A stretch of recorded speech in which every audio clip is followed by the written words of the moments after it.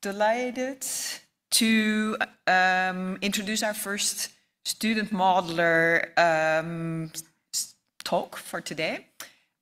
We'll talk a little bit more about like Sebrian Beselly's work at the awards tonight too. So I'll leave some of what I'm going to say to them.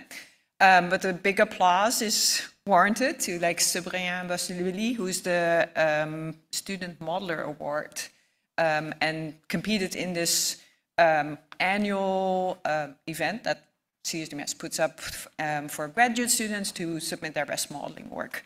And so we're going to see today about simulating mangrove mudflat dynamics with a hybrid eco, hydro, and morphodynamic model. And this is work that's been done at IHE in UNESCO IHE in Delft University, or IHE in Delft, I should say.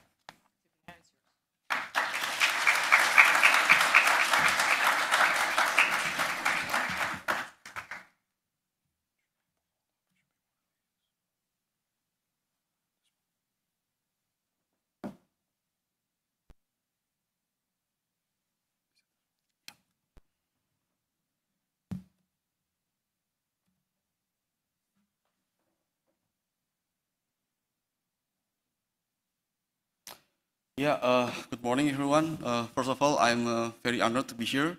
So thank you very much for the selection committee for choosing me to receive this annual awards as a student modeler award. So my name is Sebrian Beselly. I am from IHE Delft, the Netherlands, but originally from Indonesia. So like flew like not 24 hours, but actually just 8 hours from Amsterdam to here. But first of all, this forum, I'm sharing my research that I would like to convey my greatest appreciation to my supervisory team member. So the first is my co-promoter, Mick van der Wegen from IHE Delft, and Uwe Gruters from Gießen University in Germany, Johan Reins from IHE Delft, my promoter, Professor Dan Rolfing, and Jasper Dijkstra from Delta Res. Well, basically, what I would like to share this morning is part of my PhD research, where the objective of my PhD is to develop a modeling tools that enables us to quantify the performance of the mangrove on the variations of physical and environmental forcing. So let's think about what will happen with mangrove, that if you are, let's say, having an extreme sea level, and what happens if you have like a high storm surges and waves, and if you want to apply this, maybe if you want to connect it with our first keynote about the nature-based solutions, so then how can we quantify the mangrove ecosystem restorations with the another like the forcings? And then when we are thinking about the mangroves, it is not static, it is dynamic. So basically, it is changing over time and over scales. So before we start, so maybe you should ask why should I or we need to do this kind of modeling exercise? Well, mangrove probably within this decade has been recognized as one of the high priorities for example, like sustainable climate solutions. Why? Because this mangrove forest is like having this some so-called multiple ecosystem services. Well, probably coming from coastal protections as a carbon sequestration function, to, let's say, social, cultural function as well.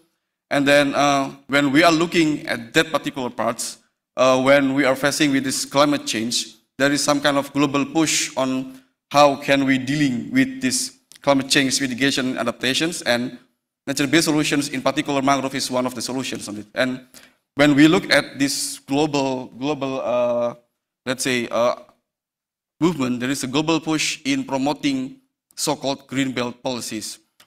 When we are looking at this UN declaration on ecosystem restorations, that they are aiming this ambitious goal that by 2030 that we want to increase the mangrove extent up to 20%. When we are now in 2024, just halfway to 2030, and well, we are still having a lot of work to do. So in that sense, what will be the role of modelers like us? So I think as a modelers that we need to contribute on how can we help them to achieve these goals, because it is really ambitious goals. Because in the fields, there is a fact that in the last maybe decades that 80 to 90% of restorations have failed. So when you are looking at the records, when you are planting or restore 10, then maybe one just survive. It's very bad. Why? Because if you look at the reports and the data that most of the ecosystem mangrove restorations, they are dying, or the seedlings just really stunted, is small. Why it can be happen? First, because the mismatch of mangrove species. Just think about if you want to plant a mangrove species A, but instead of planting A, you plant B. So this is not correct. Or if you have the same species like species A, but you take this species, you took the seedlings from another locations and you plant it to another to your site, so it doesn't match. Or you ignore this sometimes the so-called hydromorphological and ecological systems. Well, it is understandable because it is quite complicated processes, which I can show you next. So, if we are looking at the dynamic of the mangroves, there are somewhat a coupling of the biology or abiotic and abiotic system. When in the abiotic system, you see that there's the forcings from the physical, which is we can call as wave, current, and discharge variations, and also the environment forcings, such as, for example, here, nutrients. And not only that, we see that mangrove is also complex. So I took an example like from my case study in Indonesia, like this Avicennia species with pencil roots, Rhizopora with street roots, Bruguera with knee roots, and Candila in plank roots. So in the perspective of hydraulic engineering and hydrodynamic, it's very interesting because they have different root structures, meaning that we need to find a way how to parameterize that. And if it is coupled with physical and environmental forcings, it either can be positive, meaning that we have this lateral expansion of the mangroves following with the increasing level of the bed level, or it can be negative, such as we have like a, let's say, erosions on the bed level, and in effect, we have the degradation of the mangrove extents. So we need to find a way on how can we, let's say, model that in our modeling exercise. So from what I found in the literature, there is some different time scales and also different scales of the space as well. So when we look at the local scale, that the mangrove is heavily influenced by first the hydroperiods, meaning that it controls the expansion of the mangroves. So the more you're inundated, the more like a higher chance you will not be able to survive because it's just inundated. And then the other one is the function and the salinity, and also the nutrient that controls the vertical growth of the mangrove. So when you couple these two functions, then you know you have this zonation of the mangroves. So there is one species that so-called the pioneering species that is able to survive in high saline and highly inundated conditions, but the others are not. So then we have these variations of the species along the gradient of the bed level. And if you think to couple that with another forcing such as waves, and also like another processes such as in groundwater and river discharge, then you have really complex interactions that you need to solve it in a smart way.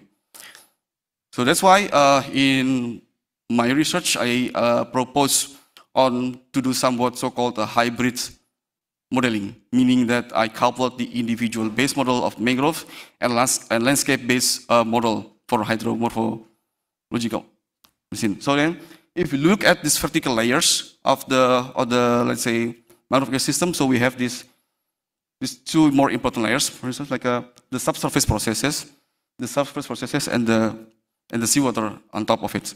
So in subsurface processes, this processes is basically affected by the rooting, let's say, process or rooting mechanism. So then the root system can grow, so it expands and increase the level of these layers. And then the surface processes that is affected by the hydrodynamic condition on top of it. So the scale is really different. If you look at subsurface processes, it can be maybe annual to decades to maybe hundreds of years, centuries. When we look at the surface processes, it can be in the scale of waves, meaning seconds, or in the scale of tides, weeks. So this update is really different in time scales. And when we look at the vegetation itself, the mangrove, they also have their own time scale. They have their life cycles from adult trees. When the adult trees start producing the propagules is following the waters, and when the water is getting low, then it can be stranded. And if the condition is just right, I mean, it's always dry, then it can be grow into seedlings, and if the wave is okay, there is no toppling, no erosion, no like a burial, then it can survive into saplings, and so on and so on. So then we need to find a way on how to couple it, because we want to have this mangrove plant and soil feedbacks. So therefore, in our model that we try to follow the trajectories of mangroves from seedlings to propagules, to saplings and to adult trees, and to see the interactions of each conditions with the different forcings of the physical and environmental. So thinking like if you are like a human being, so you have the life stages from the baby to like to toddlers, to kids, to adults, and then you have different results even though in similar environments. So let's say if you're a baby, but if you are posed with really high temperature, then it's really danger for you. But if you're an adult with the same temperature, you will be fine. It's also the same thing with mangroves. So how do we approach this? So this is really a simplified schematic for a conceptual diagram of my model. So we divide two forcings, the physical forcings and the environmental forcing. So for the first version of a model, we assume that the environmental drivers will be always in optimum condition, is always be good. But then we play with the physical drivers. And then these drivers will be forced into our initial mangrove compositions. And these mangrove compositions and also their structures will give an effect. So the response will be the change in wave attenuation, the change in flow alteration, and the changes in soil surface. And the changes in the physical or hydromorphological condition will give a response, will give a feedback to the mangrove in terms of these 3-to-3 competitions. Well, when the competition is too high, so we expect the mortality.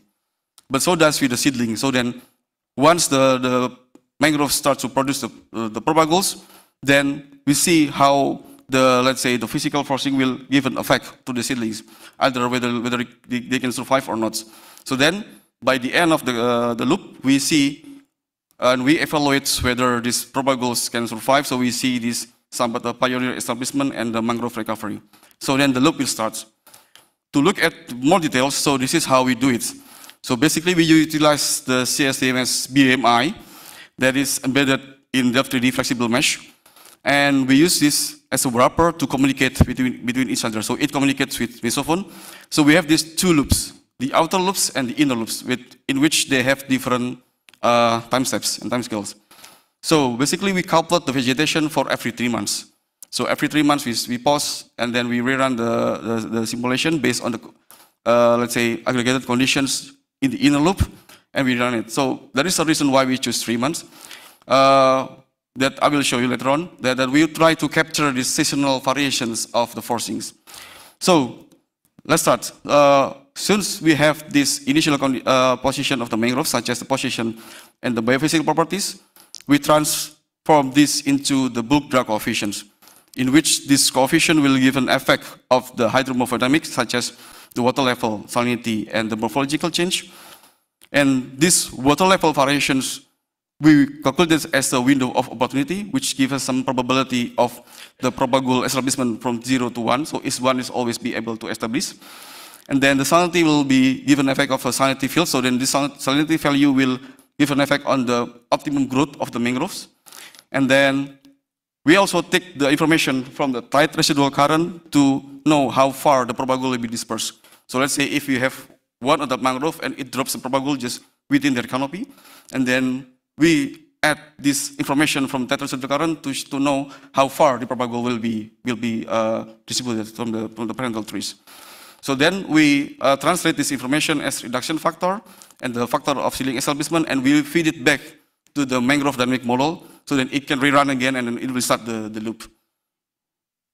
So, okay, now we have this theory and we have built the model, so how can we test it? So we test this model in my study location is in Indonesia, in Porong Delta.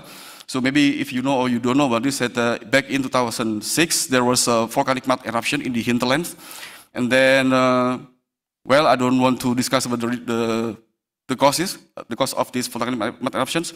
But since that eruption, that they have to contain the muds, and then they, in the big reservoir, and by the wet season, they pump the mud into the river. So then it's such as like giving them like a the river is something like a mud channel. So then we see this huge progression of the delta and so as the mangrove. So I think it's a good exercise for us to start with. And then we have like quite a lot of information on the mangrove species on the particular locations. So then to support this information, but the problem is we need to know the mangrove biophysical characteristics and their variation over time. So we we apply this, let's say UAV-based SFM photogrammetry to get this digital elevation model of the mangrove, but cannot be height model. And if we can smartly couple it with the mangrove extent detections from the satellite imagery, we can get these age and height relationships that we can see the development of the mangrove over time. And what is surprising me that the mangrove extent is not linear, but they are seasonal. So there is a peak and down of the mangrove. So if you see in the middle panel that they are not just linearly growing, but they have this peak and low. So then we want to know, let's say, mimic that processes in our model. So we just choose really simplified model, a funnel shape delta, where we have this one delta loop in the middle, and we run it for 60 years. And we play with this variation of discharge and concentration. Well, because luckily, this Poron delta is somewhat like big controlled channel that they have the slice gate in the upstream. So they control the discharge of the river. So we somehow can, let's say, know the variation of the morphological development in that particular location.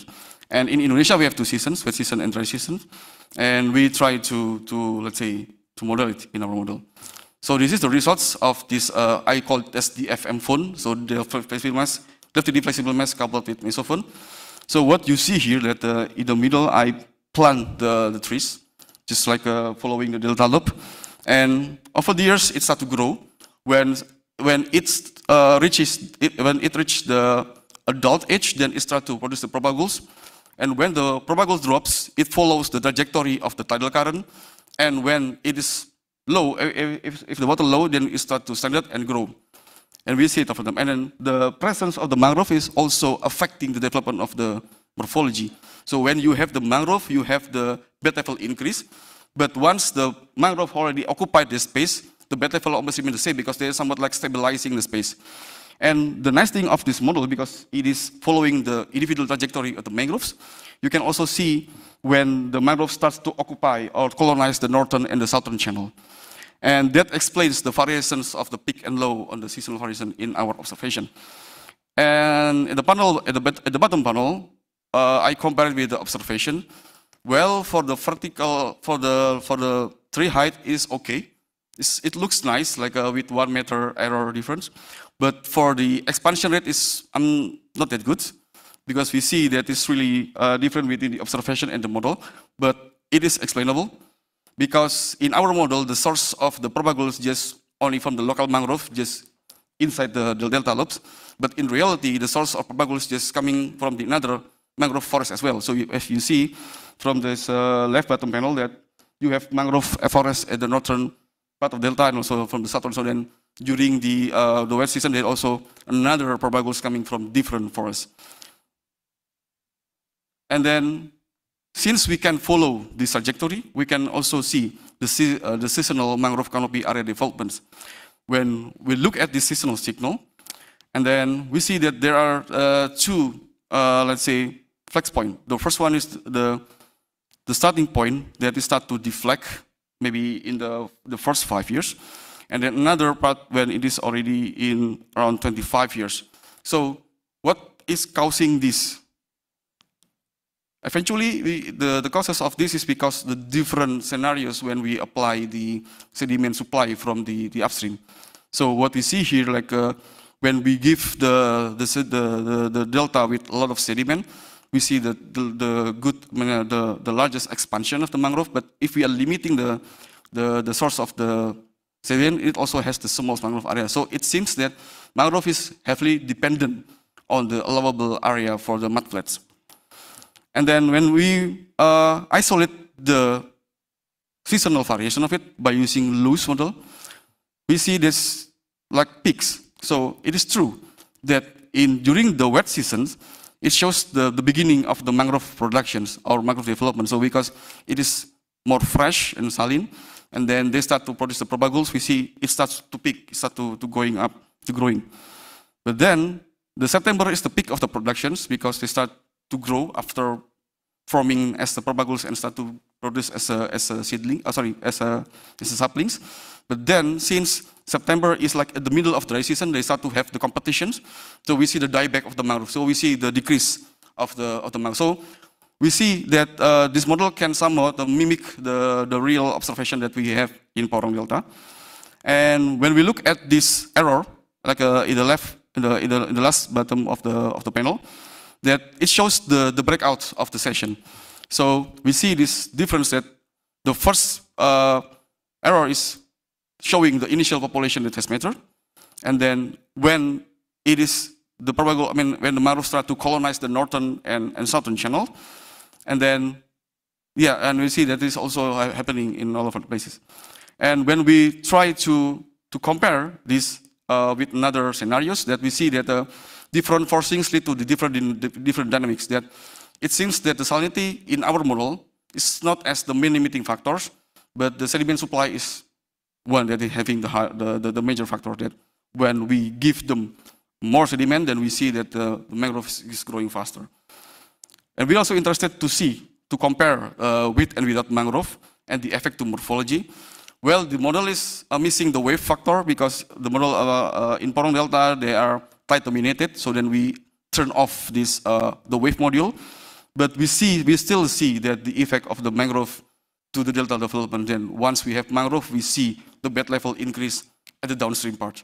So basically, that mangrove is slowing down the current, and once it's reaching the end of the trees, the mangrove forest, it starts to have the settling of the sediment, and we see the build up of the mangrove. And okay, maybe just a short remark. Well, what happened if we want to let's say utilize this model more further? Then what if we want to use this model to optimize the mangrove restoration strategies? So the motivation is about carbon. So basically, mangrove can act as a carbon sink if it is healthy by means of the above ground biomass. So it captures by this body, by this leaf, and also by this function of the roots. So it traps the sediment, and because of this waterlogged condition, then we can capture the carbon. But what if it is lost? So when there is no mangrove, then basically it becomes carbon source. So we are playing around with this scenario. So then we just, again, schematize the model. So we just choose, let's say we have these open coast settings, and then we couple flow and wave. And then we place the mangrove based on the tidal elevation datum. So then we place above the mean sea level, let's say above the high water spring, and also above the high water nip. And what will happen? So when we run it for about 20 years, there is the reason why 20 years, because we want to mimic it as, let's say, what if we compare it with the engineering time scale? So what happens if you want to compare nature-based solutions and non-nature-based solutions? And surprisingly, the mangrove planting that is planted really close to mean sea level, it has this counterproductive effect that it has this huge erosion near to the fringe. But if you plant it more higher in the platform, they tend to capture more sediments, and it even grow further. So then it has like the largest extent than the one is close to the mean sea level. When we look at this, let's say, average annual erosion and sedimentation rates, that it is true that this mangrove helps to trap the sediments in the forest interior, with the maximum build-up is just close to the fringe, and then they tend to, let's say, stabilize the bed level in the interior.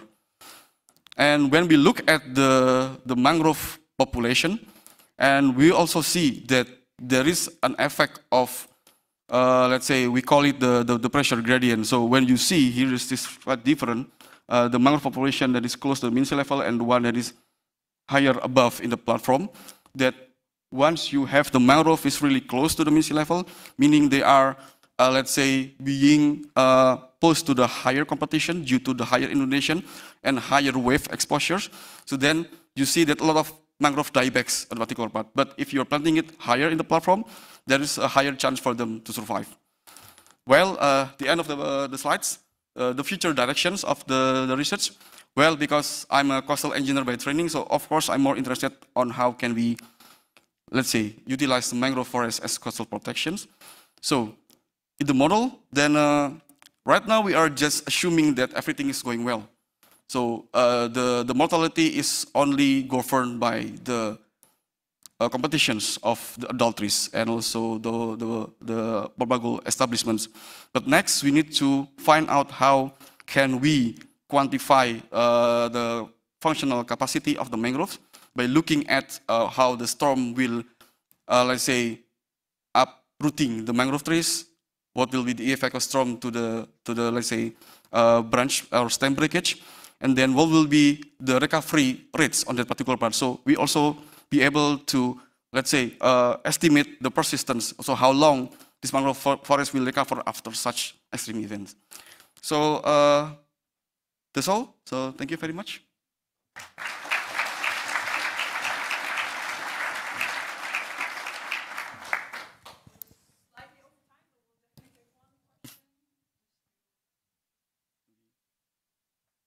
I think, yeah, that's...